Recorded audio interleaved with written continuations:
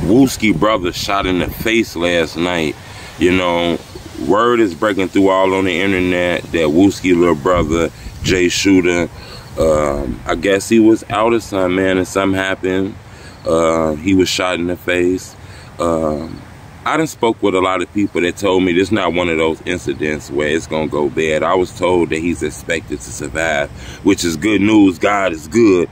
You know, I'm gonna tell y'all something, man. As I've been doing these interviews, speaking with people, talking to a lot of people in the culture, I didn't realize that, you know, this shit is gonna be forever on some real shit. This shit is before me, before us, before you, and before everybody else, and it's gonna be it's just so much turmoil in the hood. Everybody traumatized by past things that happened in their past.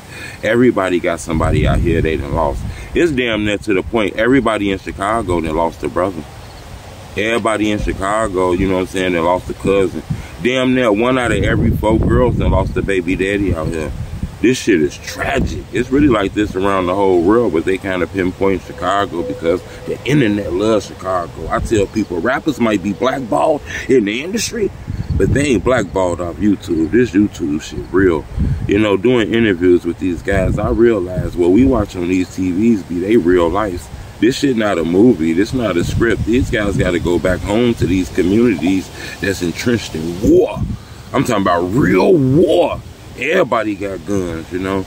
So when this news broke that Wooski little brother was shot in the face, you know, I was praying. You know, Wooski done been through shit. He was shot in the head, brother shot in the face, other brother locked up on the case of King Von. I tell people this whole FBG, Tukaville, Jaro City, Taekwon World, Eberhart, all those blocks, I believe that is a movie that's waiting to happen. You know, in my opinion, so much things that happen in there. I believe that is the drill culture.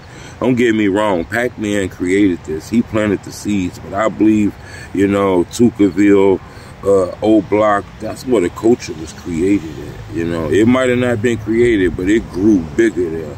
You know, Pac-Man dropped the seeds, Louis planted them, and then these guys just sprouted, you know. But I tell people that, man, these streets in Chicago is getting dangerous, you know.